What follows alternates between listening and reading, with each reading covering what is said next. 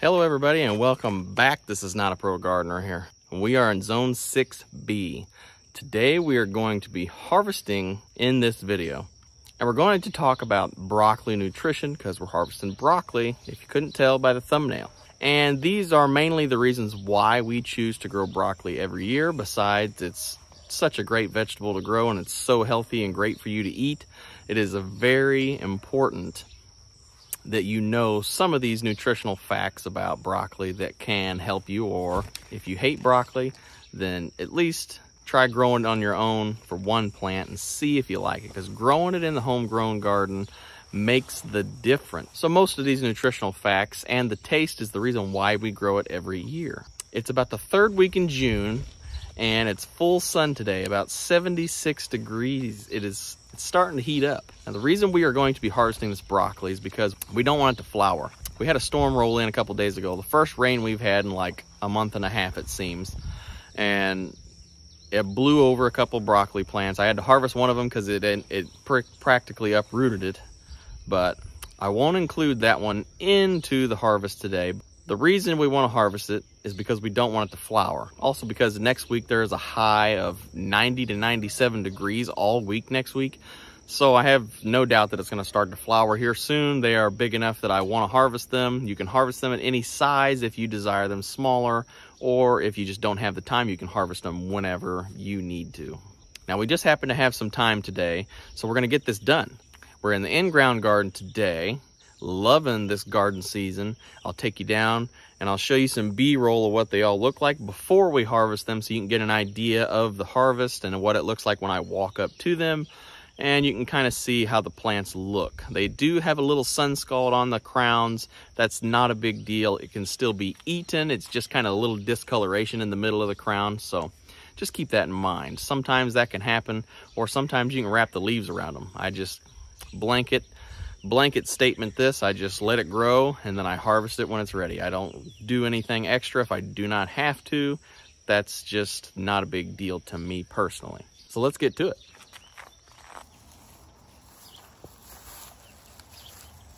Okay everybody, so as you can see here, this is one of my nicer size broccoli heads. Not all of them are this size. The stem is like 2 inches thick down here. That's the first year I've grown broccoli stems that thick, and we will be eating some of them if they are not woody. So what you're going to do is you just want to get down here, be wary of your sharp knife. You want to go down roughly 4 to 5 inches below here, or if you want more of the stem, then by all means get more of that stem out for yourself. And I'm just going to take my knife and I'm going to hold the broccoli head and I'm just going to push it in there and just cut this guy off just like this. Now, that's a pretty nice sized broccoli head. We're going to go ahead and harvest the rest of these guys, and then we'll show you what they look like up close to kind of get a better idea of the magnitude of this broccoli this year, because I am very impressed with how these guys grew this year. So let's go ahead and get this stuff harvested.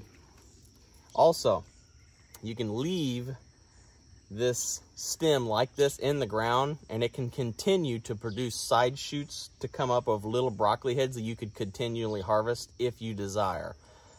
I'm going to try, but the 90-degree weather I don't think is going to allow it, but we can try. So before the flower buds open, which will be these little bitty buds on here, all these little bitty dots, that's the little flower buds. Before they open, you want to harvest this. Now, broccoli needs to be stored at 32 degrees Fahrenheit, and 95 to 98% humidity with circulation, with air circulation for like 10 to 14 days. So what I do is I harvest them all, put them in some bags with the other end open. I don't tie them shut, and I put them in the fridge, and I usually blanch and freeze them within a week, because I do not want them to decline in nutritional value or anything. I want to harvest them and then put them straight in the freezer. So let's go ahead and get this stuff harvested.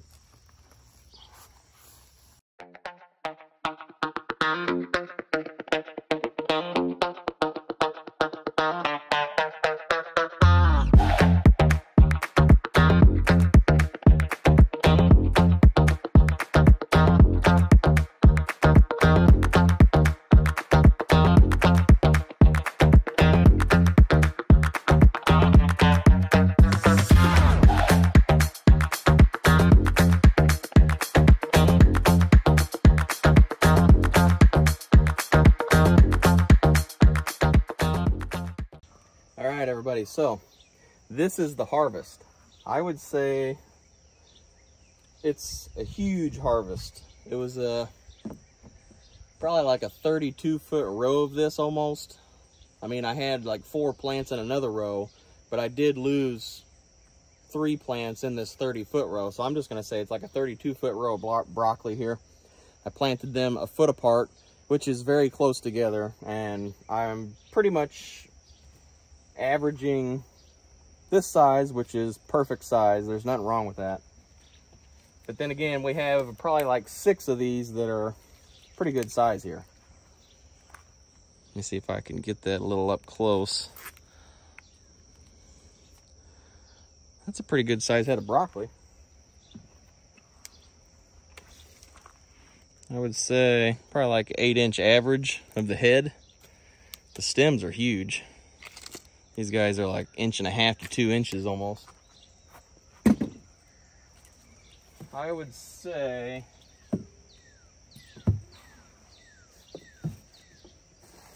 probably the biggest broccoli head I got is this one, which is pretty awesome.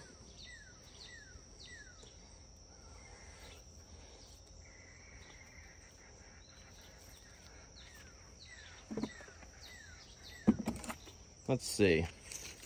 I would say this broccoli head is probably about 8 inches like the other one. That thing's pretty big. In comparison, this broccoli head right here is about the size of my head, which is huge. So, all in all, the broccoli head, I think I've got this under wraps. I mean, it's not perfect, but I'm not trying to be perfect. What I'm trying to do is grow food for the family, and a 30-foot row of broccoli gets us for 1.5 years roughly. 1 year to 1.5 years. And we usually have a couple of these within the first week. But I did 60 feet of broccoli last year, and I do have some of that left. We couldn't quite get it all eaten, even though we tried. But it's still not going to go to waste. It's still good. So what we're going to do is we're going to get this stuff out of here. You need to hydro cool it after you cut it. You want to get it in the fridge, wherever, somewhere to get it cold. You don't want it sitting out here in the sun like this. So what we're going to do is we're going to pull this up to the garage and put it in the extra fridge that we have so we can get this stuff cooling. So we're going to go ahead and show you a few more clips of all the broccoli and probably go put it in the fridge. So let's get to it.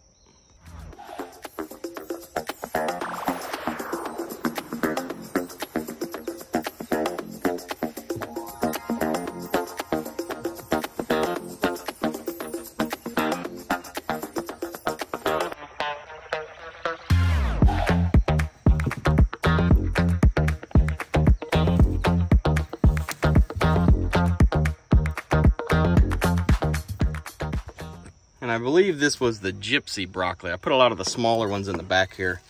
Like here's the smallest one I believe I had. But then again, I had about 6 big ones, which was pretty awesome. They're massive. Whew.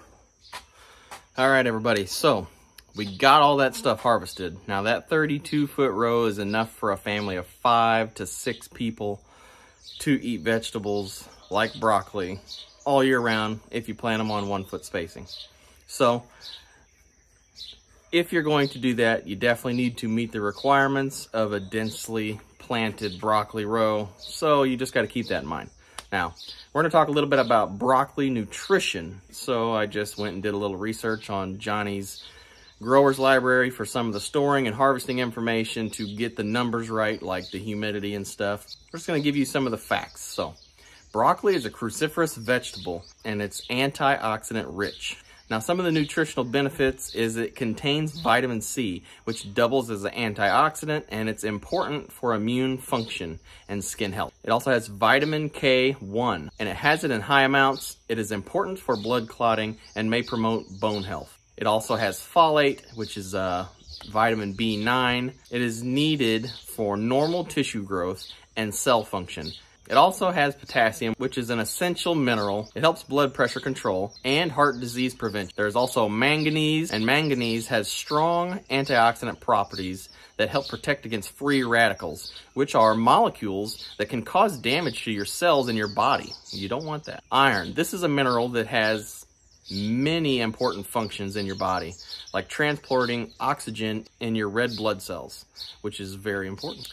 Now, broccoli is rich in various antioxidants and plant compounds, which add to the health benefits, like sulforaphane, one of the most studied plant compounds in broccoli that may protect against various types of cancer.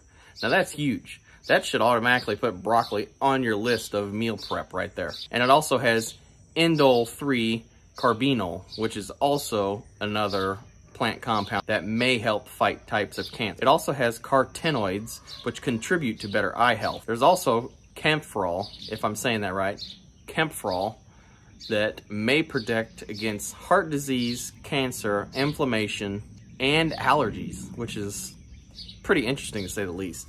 It has quercetin. This antioxidant has multiple benefits that include lowering your blood pressure. Now, for some people, that could be a game changer, so you might want to include broccoli in your diet. All in all, broccoli is high in many vitamins and minerals and plant compounds. The most abundant one is sulforaphane. Now, after hearing all this information, would you consider adding broccoli to your meal prep or to your vegetable list? After this video, leave it in the comments below. Any tips or tricks you know about broccoli, or leave it in the comments below if you're going to start including broccoli in your food prep. This is Not a Pro Gardener here. Don't forget to like, share, subscribe, and ring that bell to get notified anytime I come out with a new video. Thanks for watching. Have a great day.